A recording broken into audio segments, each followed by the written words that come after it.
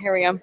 All right, folks, we're going to get started again for our last session. And we're going to be looking at some examples of enterprise budgeting on real farms. So first, Sarah Kleeger is going to talk about some enterprise budgets on her diversified farm. So, as previously mentioned, I got some versions of that budgeting tool, and I've been playing with it for the last week or two. And so I entered in some of our data. I make my watch. Whatever. Okay. I'm doing a time study right now.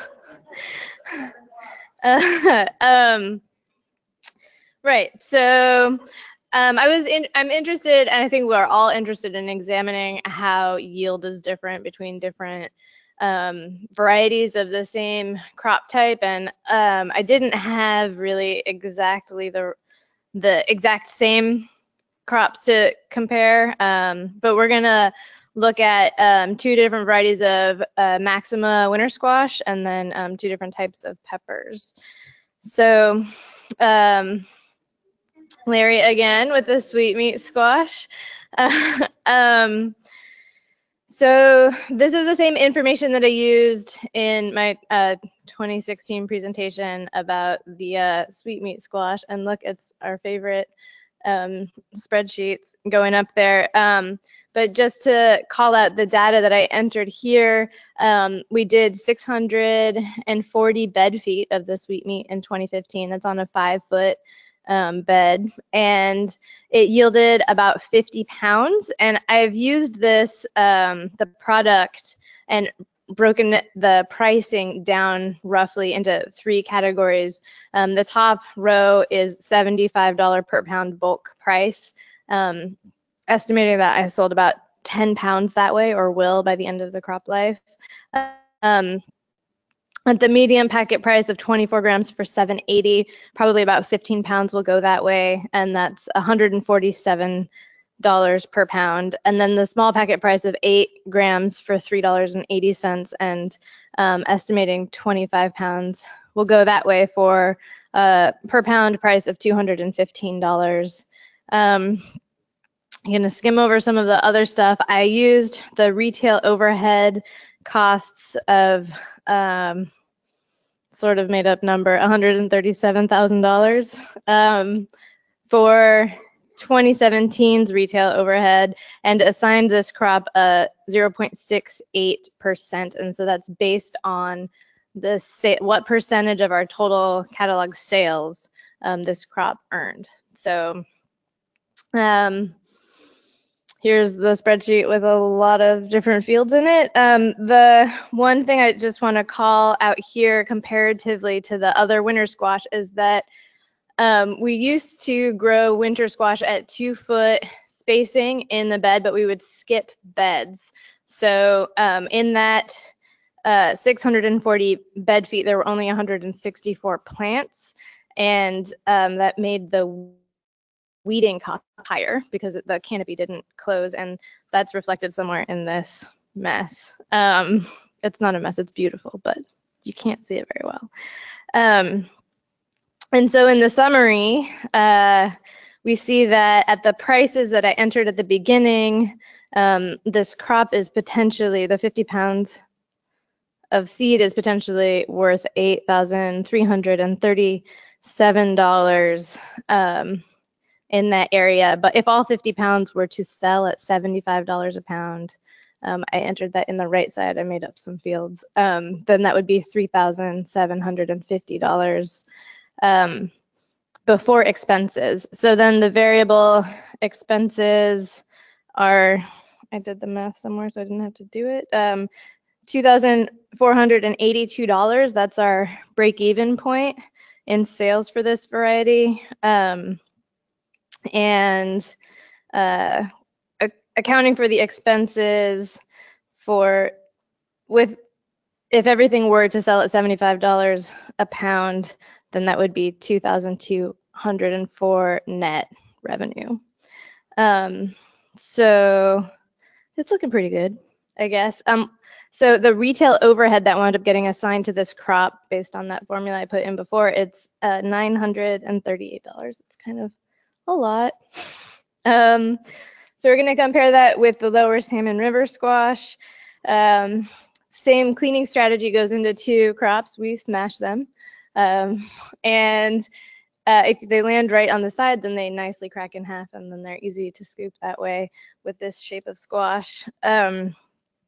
So we planted quite a bit more of this variety. It was 1,100 bed feet and didn't skip beds. So there wound up being 500 plants in this space. And all in all, it was 60% more of the field bed feet, 2 times the planting density. So we wound up with 3 times as many plants, and the yield was only 70 pounds for all of that.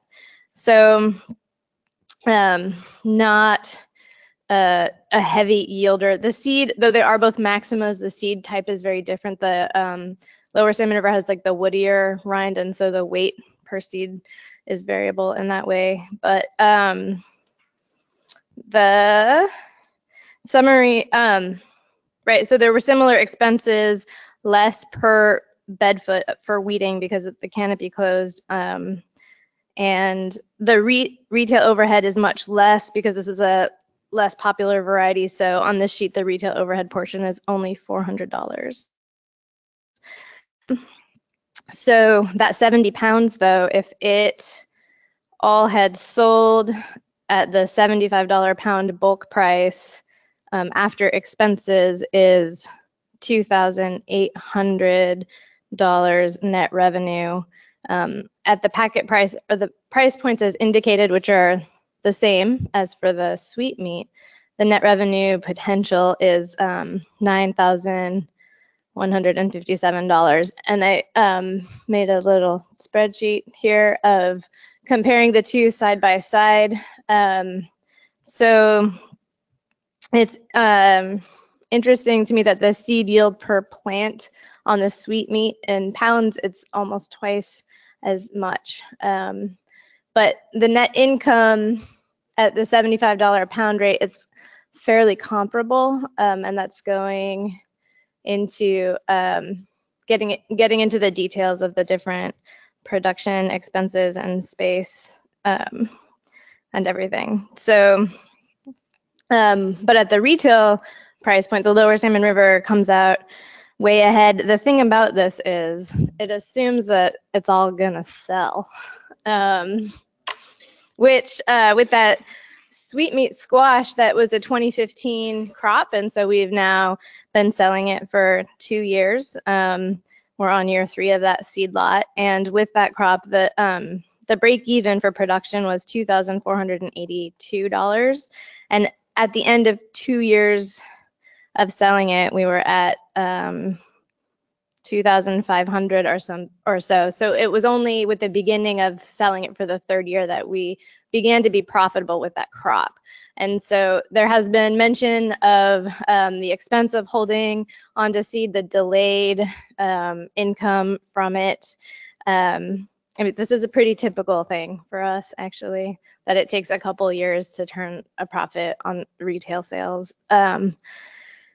Hopefully the sweet meat will last 1 more year, and then it will be more profitable, and hopefully we can sell it all. But again, there's no guarantee of that.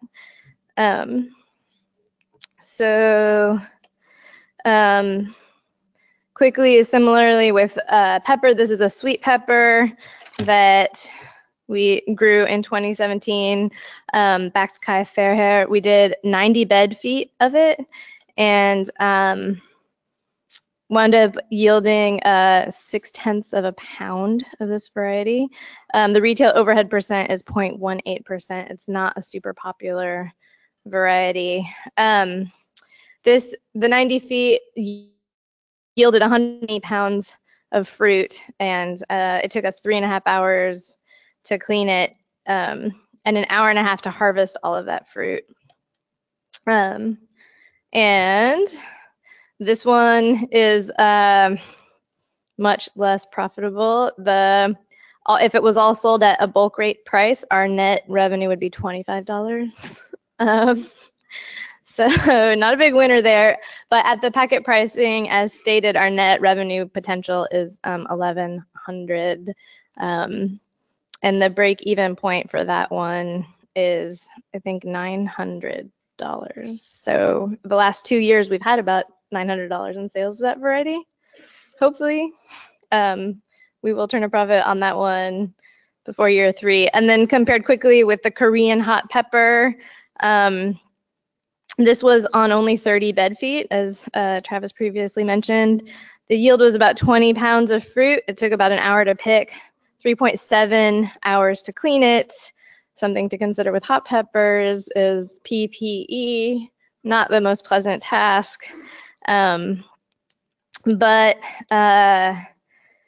so much of the same inputs for weeding and all of those things. The summary is that even at the 1/3 of the plant out size, the hot outproduced the sweet by more than 4 to 1 per bed foot. And the time to harvest and clean it was less. And this is our most popular pepper, so the chances of us selling this one all are much, much better. So so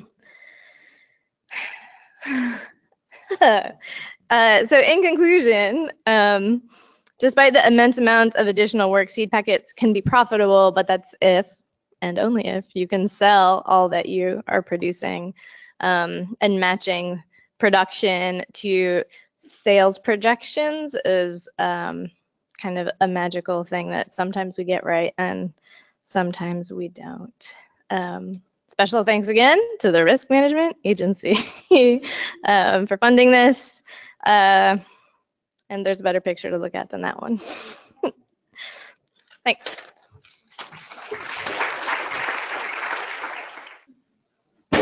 Now we have Sam McCullough from Nash's Produce, and he's going to chard seed budgets.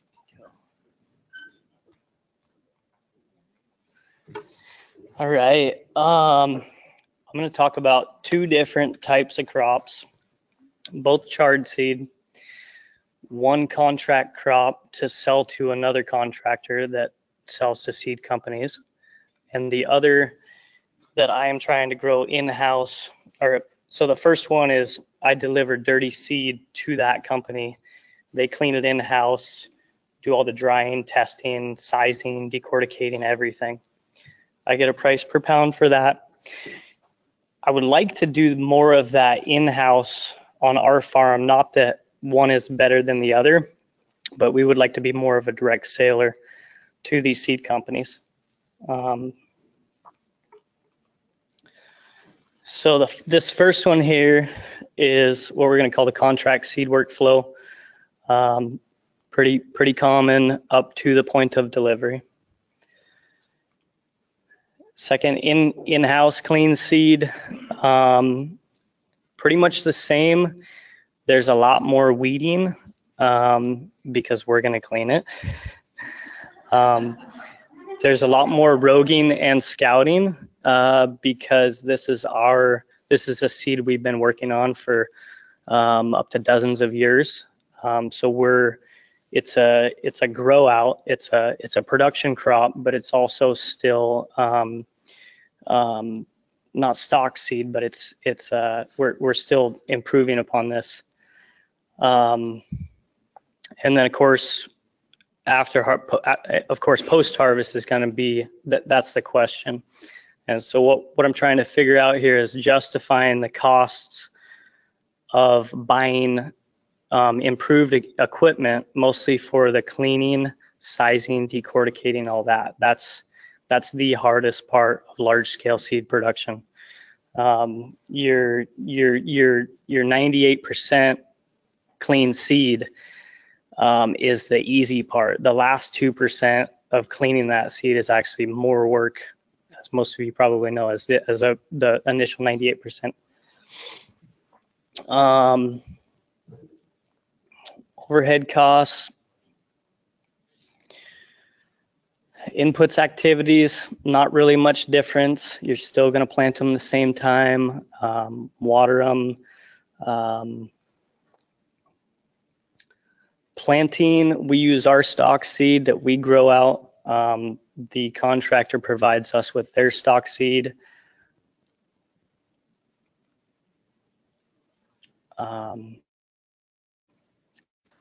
Input activities, like I said, cultivation on the contract crop. We're going to run through with probably in-row tillers, S-tines, no real hand labor. We can deliver them a pretty dirty crop. You don't want to deliver them the whole field. They're going to dock you a lot. They're not going to dock you on price. The people cleaning it are going to get pretty aggressive with it, and they're going to take out a lot of your good seed just because you delivered them garbage. So you still want to do a good job, but they have a multi-million-dollar facility to clean that seed. So we have we don't have that yet. So we spend a lot of time on hand labor. After the machines move through there and they just can't do anymore, labor, as you guys know, is hard to get. It's hard to get good labor, consistent labor. So that's a big challenge. The trade-off there is you're probably going to save money cleaning it in the field than docking it in your seed plant. These are 2 beet seed fields. This picture I took about 2 weeks ago.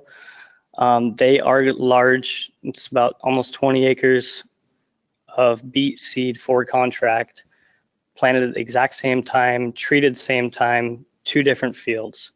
On the left, obviously that's what we like to see. On the right, there are beets in there. If it was conventional, most of that's wild oats and some mustard. Hopefully the mustard will freeze kill. It's not a huge problem. Those wild oats are going to take out parts of those crop. There will still be seed in there. Luckily, wild oats are there because of their shape. They're somewhat easy to take out of a round seed like beets or chard.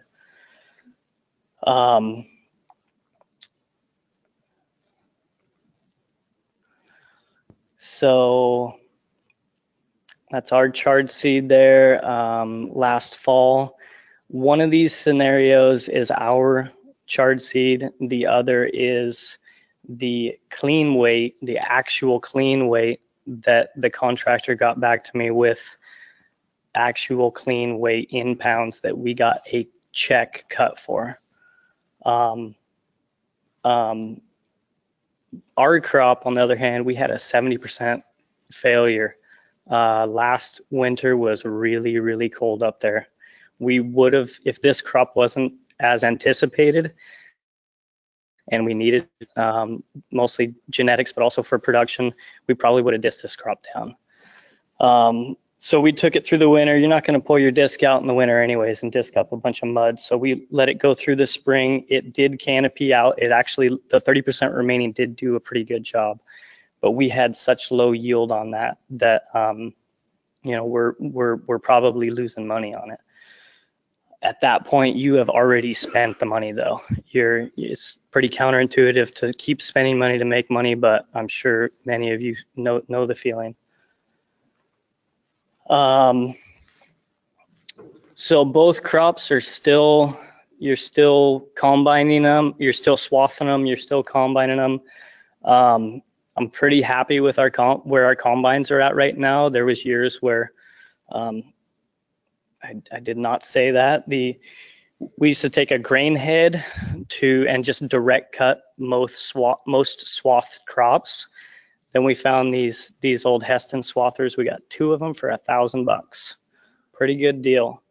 So looking at this part of the tool, combines, I'm happy where they're at.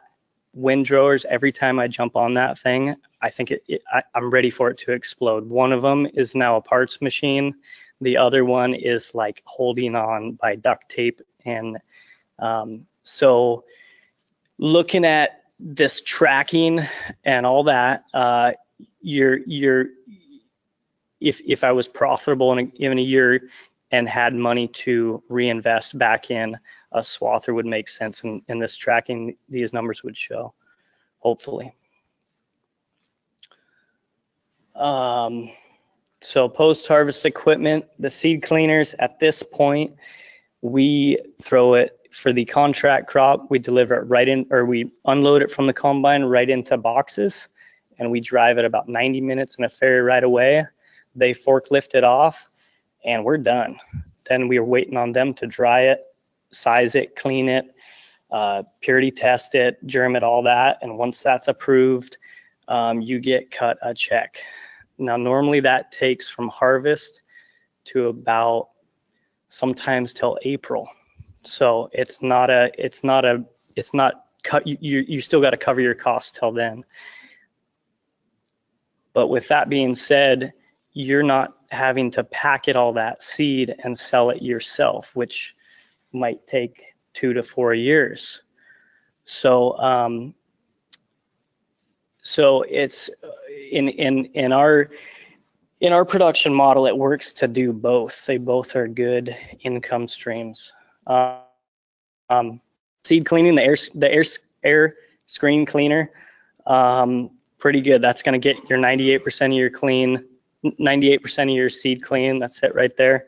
But these screens are, for this machine, are about $300, $400 a screen, and you have them in 64ths of an inch and half sizes. So there's 128 screens per screen shape, and then you have rounds, you have ovals, you have triangles, you have brass woven. So you could spend 6 figures on screens for this machine easily.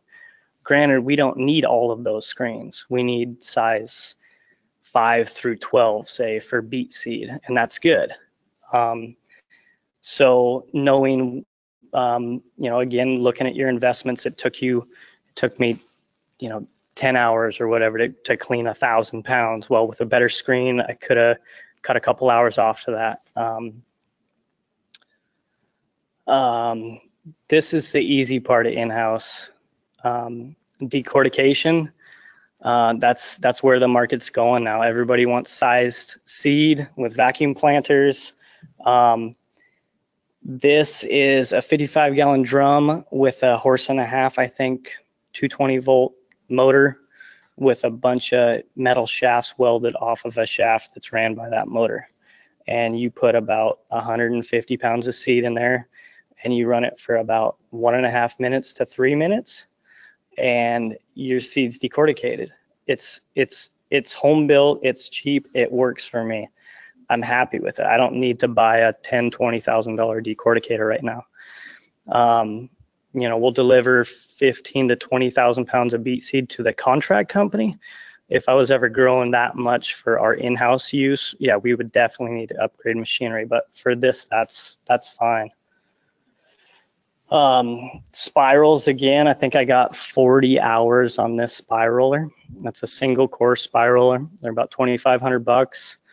I could have a 4-core spiral and it'd cut it down to 10 hours, but you're talking investment and justifying those investments. A Draper belt cleaner. This is for beets and chard. I keep saying beets, but this is about chard. Beets and chards are almost identical. We have a lot of vetch in our fields because we cover crop heavy with rye and vetch. So we have a lot of volunteer. Vetch is one of the hardest to get out of beets and chard seed. The outer diameter of the vetch is the same outer diameter of a decorticated or non-decorticated chard seed. So this is just a Draper belt that's let's see what button. This is just rotating up, and you can adjust the angle and the speed of the belt. So the chard seeds have you set your angle and speed, so the chard seed is going to get carried up, and the vetch seed, perfectly round, a little metal ball bearing almost, is going to roll down. We built it in the shop. Took I don't know, 40, 50 hours tinkering in the shop in the winter. it saved us a ton of labor. After that, you're sort of getting down to hand cleaning, and for 10 pounds, maybe up to 100 pounds, you can maybe do that. You get up bigger scale, there's no way. So again, you gotta justify this cleaning equipment. Indent drum, again, they're in 64/7 inch. They're about $940 to $1,200 a piece for this machine. They do a really good job sizing. They're not a cleaner though. They're just a part in the whole process. So if you want your 9 to 10 size chard seed, you'd run it through probably a number 10 drum, and that would size it all. But you could have for, we grow from carrot seed all the way up to large Windsor faba beans and everything in between. So we could have 50 of these drums. That's 50 grand. There's finished product on the left, non-decorticated, middle decorticated. This is what we're dealing with, and this is why on the right here, you got vetch and what I call cleavers, those little sticky balls that stick to your pant legs on those little vines. Though that and vetch is the hardest to get out of this. And that's why it's trying to delivering the whole field to a contract and getting paid at once and not having to deal with this. It's on a good year, it's nice. It's really nice. We've had one crop fail 3 years in a row though, and the contract said we do not get paid. That's a big hit. So it would be nice to have our own seed that we could grow. We could take the time and care to clean it, dock it, size it, and hopefully get a higher net for it. And also offer the more upgraded our infrastructure and our seed plant is, hopefully the price of our seed that we can offer to different seed companies also goes down too. So then they win too, they can move more volume, we create more net. It's all about strategizing your investment. And I think this tool is a good start to get better at that. So for me personally, I operate comfortable on my gut level. I can sort of feel when a crop is going to make money and when it's not. The problem with that is I can't tell Tom to give me a higher price because my gut just says you should,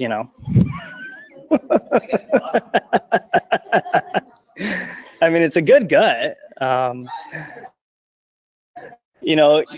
Your banker, whether you take out an operating loan or you have investors, they need these numbers. You got to have them. Hiring and training new employees, it helps to explain why we're doing something that they think is sounding sort of stupid or seems like a waste of time. But you show them a spreadsheet, you can explain it to them. Just it helps with overall communication. I think I still lean heavier out in the field on my gut. I'm getting comfortable with tracking more. I'm a little skeptical. I think I'm a little skeptical on the quality of the data sometimes. Information can be poison if your data is not correct or it's being used improperly. We had an example where we mixed up beet seed income with fresh beet income, and real quickly we thought it was going to be a good idea to grow another 2 acre of beets next year. And then we thought, well, wait a second, that was as simple as somebody in QuickBooks just going through invoices, doing data entry, and they, honest mistake, accidentally put beet seed under fresh beets. Well, it was a big enough check where it threw it off to where it made it look like fresh beets were more lucrative than they were. So yeah, tracking the data and also using your gut to question it and or back it up. The lesson learned with the charred seed crop was I definitely need to overproduce for at least 2 years of seed stock. It's as long as germ vigor remains, it'll make it easier dealing with larger companies where you have to go through 5 different quality assurance departments to the seed rep to the, there's systems set in place because the business has to have those checks and balances. I understand that. But from somebody who's planting it, watering it, growing it, cleaning it, decorticating it, and then putting their sales hat on it and trying to sell it, in-house, and selling that to other farmers too. It's just a phone call away. Whereas larger companies, it's you really need that backstock inventory in case of a crop failure, or they probably already have it in their catalog. Yeah, that's it. Any questions?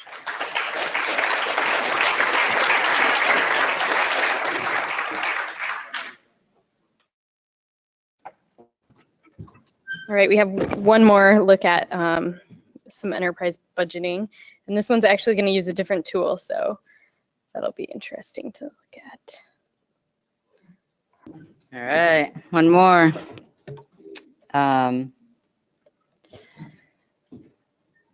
So enterprise budgeting is a challenge because, as you've heard, it takes a lot of data and it takes a lot to capture that data.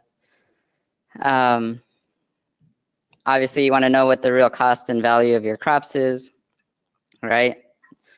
We all want to make a living, and so we're all trying to capture enough data so that we can change our farm system so that we're more profitable, among other things. Obviously, we're always wanting to do that in the context of personal values, so you might find a profitable way to do things that don't meet your other values, and that's why you're all here. When I joined the project, I had already sort of started on creating my own tool using Wiswall's method. So I went ahead and just continued with that process, and I'll show you that. It's based on time studies like Tanya was talking about. And, time studies, one of the main points is you have to have the habit of doing those. And I'm halfway there. And so I joined Tanya's cohort this year after trying to for a couple years. And it's just really interesting, especially thinking about overhead and how to, what is overhead, what is not considered overhead, and then how to allocate overhead and how to consider overhead in all of this, because a lot of these tools, what they're best suited to do is to compare a crop to a crop. So if I'm growing, yeah. And that's kind of relative information. So that doesn't actually give you how much you have invested into the crop if you don't take into account the overhead. But figuring out overhead is kind of hard. I went ahead and how much do I pay for insurance? How much do I pay for this? And I've got a total number that I can then divide in different ways. And that's a question, how do you divide your overhead? You divide it by square feet, or acreage, per crop. Do you divide it by the value of those crops? Do you divide it by the labor you spent into each crop? There's different ways. And so, yeah, it's great talking to Tanya and trying to figure these things out. I don't have the answers yet, but I'm thinking about it. And so in doing this project, I came up with all these numbers, and it's like, wow, I'm really making a lot of money, which is not really the case. And so take all of these numbers with a big grain of salt because something is missing, and what I think is happening is that, I'm looking for profitability, and yes, I can compare crop to crop, but I'm also looking at how much does the seed really cost me to produce, and then how do I just overall increase my farm profitability? And I'm getting the sense that it might be in the overhead, and the overhead isn't exactly necessarily only insurance costs and things like that. There's so much management overhead. You know, because when you want to compare crop to crop, you know, Tanya just gave a quick introduction, but a lot of times driving to the field, you don't want to count that in your enterprise budget because you rotate your crop. So the year you grow that beet crop a mile away, the next year you might grow it 100 feet away.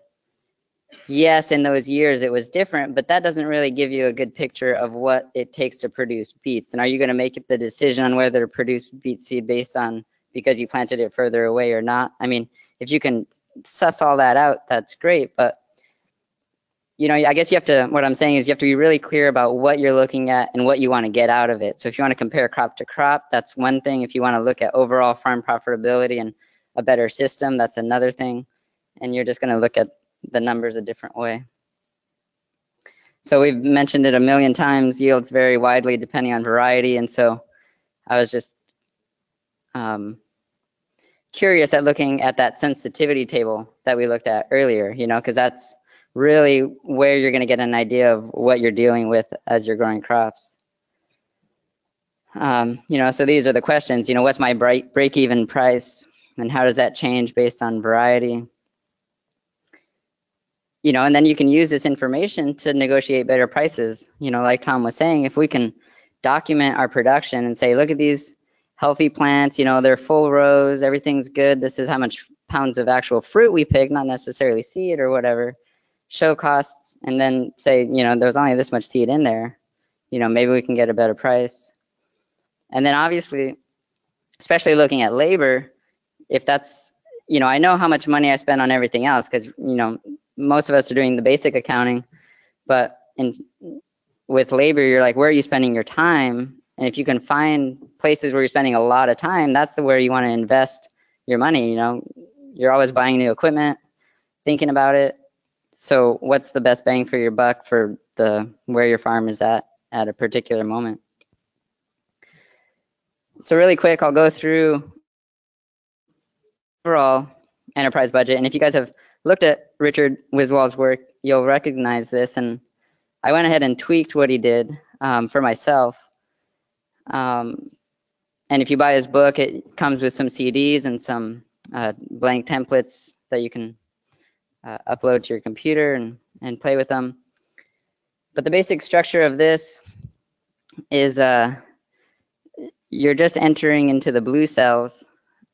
So here, 2017 lettuce. The standard area that I chose was 1 bed, which for us is 5 by 100. You put in a plant spacing. The labor cost, that's a composite of a higher rate for a manager and lower rates for workers and at a certain ratio. So I don't have enough time to bring up the Excel spreadsheet and show you all of the parts of it. So I'm just gonna, this is a quick summary, but the way it works is after you do all the time studies, you know, you're like, okay, well, it takes me X amount of time to get a bed rototilled, or let's say plowing and disking. Those are the first two things. So every time I time myself plowing, I time myself disking, I come up with a standard rate. Well, hopefully I did it like 3 or 4 times, average that, etc. And so in the sheet that I made, all I have to do is say how many times did I do each of those things, and then there's a standard cost for each of those. There's a labor cost, there's a machinery cost. If I'm using an input, there's a place to put a product cost. You know, so there's bed prep, 16 bucks a bed, 17 bucks a bed. Seeds and transplanting, so there's a tray cost. You know, I haven't gone through the process of figuring out how much am I actually investing when I do transplant production. You know, hopefully I'll get around to that this year. I just took a Wiswall number of roughly $7 a tray and plugged that in. You know, and then so what are all the things that you do? Row covers on, you know, weeding, irrigating, etc. Just trying to come up with all of those costs. Harvest, picking, cutting, swathing, threshing, cleaning, post-harvest, etc. You guys will all be able to see all this stuff again in more detail later. It's kind of not fun to just stare at a bunch of numbers. So for me, when I take up my overhead costs, I get substantial numbers, and I still think they're too small. So for one bed, I've got $165. So if I add that to the $94 of variable cost that I came up with, I've got a total cost of $360 to produce that one bed of lettuce seed. So then, you know, like the other examples, you plug in what you got out of it. Let's say I got 10 pounds and sold it at 65 bucks a pound. That's $650 in total sales. So if I subtract that $360 of expenses, that means I got made $290. If I extrapolate that out per acre, that's 23,000 and or $35 a pound, $36 a pound is profit and $30 a pound is cost. But the thing is, if I extrapolate that out, I should have made twice the amount of money that I made this year. And I know that I didn't, unless I lost it somewhere, but I don't think so. So, you know, these are all like some pretty rough numbers. And like Sam was just saying, you know, it's all about the data that you're putting into it. So if the data you're putting into it is not very robust, you're going to get some weak numbers out. And so this year, my goal is to fine tune all of those numbers, and then also look at when things go astray, you know, because things, if I go back over here, you know, and sure, maybe we do X amount of weeding and X amount of irrigating, but mistakes always happen and things, you know, it doesn't always just go exactly the way you plan. So how do you account for that? I mean, maybe that's overhead, maybe that's a different way. But so here's where I took it after I got to this page. I was like, well, you know, I get paid a range of prices for lettuce. You know, it can be as low as 45. It can actually go up to 100. But this is, and basically I just made myself a simple sensitivity formula where I can plug in 3 prices, I can plug in 3 yields, and then it shows me those different returns. So, you know, if I'm getting paid a low price and I get a low yield, then obviously I'm losing money. If the opposite is if you get a high price and a high yield, you're making more money. And so, yeah, it's just interesting to know what that range of potential is for any particular crop. You know, and so I did the same thing for tomatoes. The biggest change here is, well, there's definitely more cost of producing tomatoes, especially when it comes to labor. You know, obviously the price is a little higher. You know, our average yield was 2.2 pounds per 100 feet. So actually our net return was a little bit less than the lettuce, mostly because the costs of production are a little higher. You know, and so the sensitivity table shows more or less the same thing. You know, low price, low yield, you're in the negative. It's got some good potential. Yeah. And there's that. So I figured you guys will have some questions, and we've got, I don't know, X amount of time to bring Sarah and Sam up here, and the 3 of us will answer your questions. But yeah, I think that's all I want to say for now.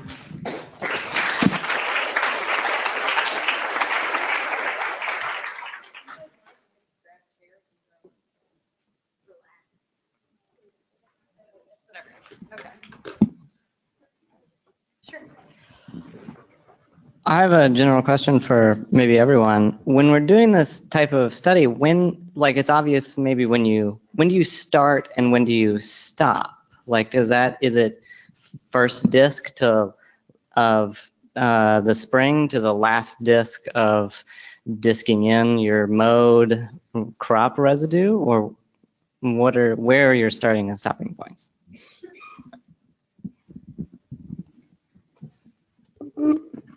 It's interesting because the fiscal year doesn't always follow your cropping year or, tax year. For one example, like cover cropping, I put that in on inputs, fertility inputs. And so the summer crop is going, I'm disking under a cover crop that came through the winter to then plant this crop. But then if it's an annual, once it's harvested, then I'm planting a cover crop again for the next year's crop. So I could attach half of the one and half of the other, or just one of the one and one of the other. But, yeah, there's a lot of that stuff to think about. Is Tanya still here? Because she's got a lot to say about these kinds of things. Because she's worked with so many farmers for the last 3 years who have been trying to figure this out. So if you want to compare crop to crop, then you want to just time when you're actually working on that crop. So don't do your travel time, get there. Then as soon as you start working on that crop is when you're timing, and when you're done working on that crop is when you stop timing. And then all the other time, the time of setup and getting there and all of that is part of your overhead.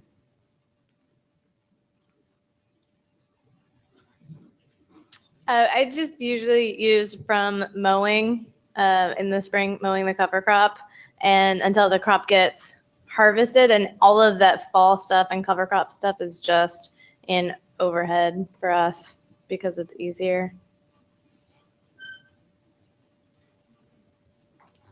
I'll just chime in on one point on that. I guess the idea of leaving labor in overhead might seem like it's not getting captured, but the way that I would try to get to that number and back into it would be if your total labor costs for your operation, and this might be a different way to think about it, but including your own time, like a desired salary as part of that total. So you'd have a total payroll number for your whole operation. And then if you hypothetically could account for all your direct labor, which would be all the labor that is specifically attached to particular crops and direct to those crops and will vary with the amounts of production, then you would be able to identify this number that's more of a common labor cost that would be in that overhead pot.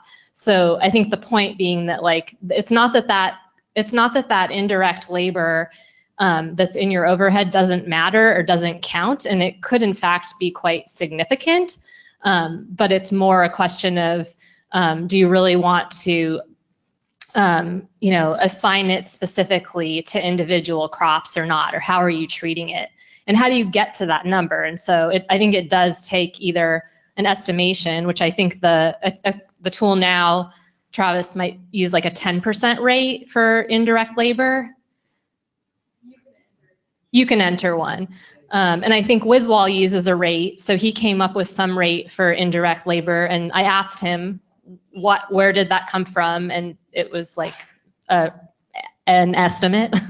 But I think that's an important number to pay attention to, and look at your efficiencies with that indirect time, but just being careful about how you assign it to particular crops and make decisions about crop profitability based on a labor activity that essentially isn't the fault of that crop, but is more of a common cost, is just a piece of the perspective. I had a question about as you guys are sharing some of your examples and the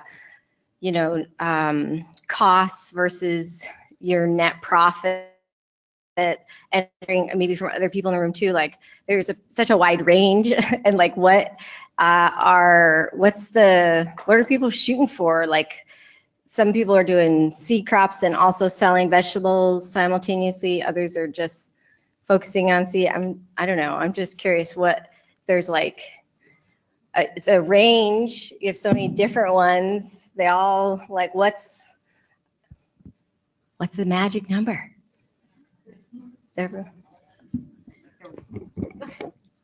On our contract beet crops, when you look out on a good field and you know you got good yield, good quality, good germ, good purity, 10,000 an acre is a pretty good number and that's just, that's more of a gut level feeling.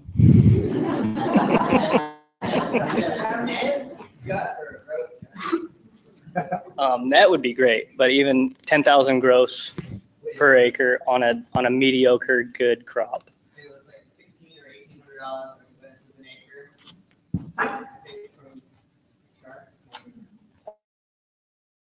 acre. And it's like, again, on my gut level, half of that would be net, half would be gross on a 10,000 acre crop.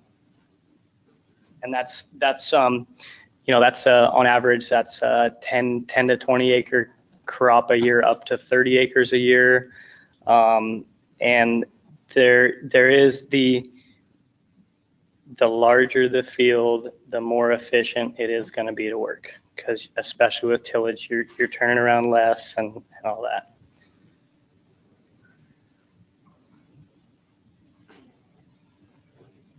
When I own my farm and go to Hawaii every year, then I'll have hit my target.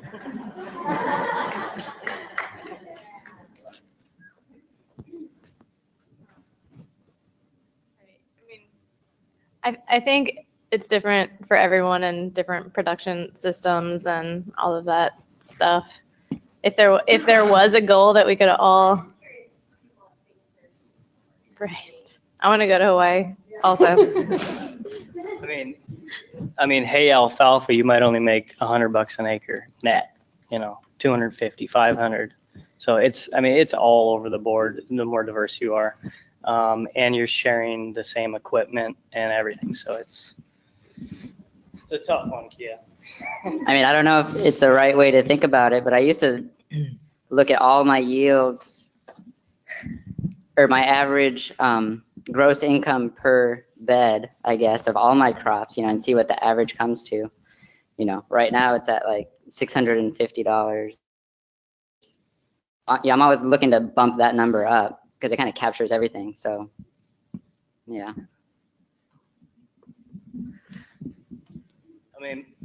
If it was 10,000, five net, 5 gross, on the scale, once you go up, dozens of acres, your equipment you got $250,000 tractors. So $5,000 an acre profit seems pretty good. Seems like we should be able to go to Hawaii, right?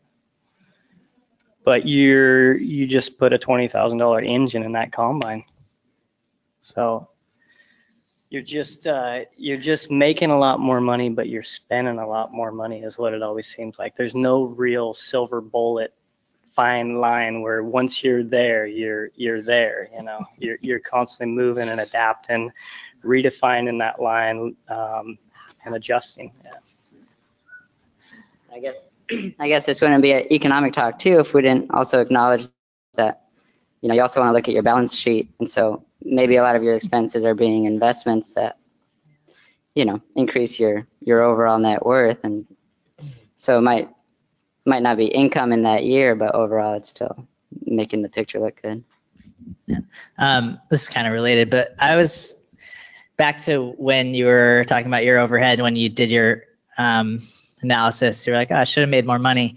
I was just curious if when calculating your overhead, knowing that it's hard to really capture everything, would you ever kind of go through that and then say, okay, plus 10%, because I just want to make sure that I have a kind of a cushion and apply a little extra so that you can kind of hedge your bets a little bit and maybe plan for a little more expenses, and then, yeah, just curious.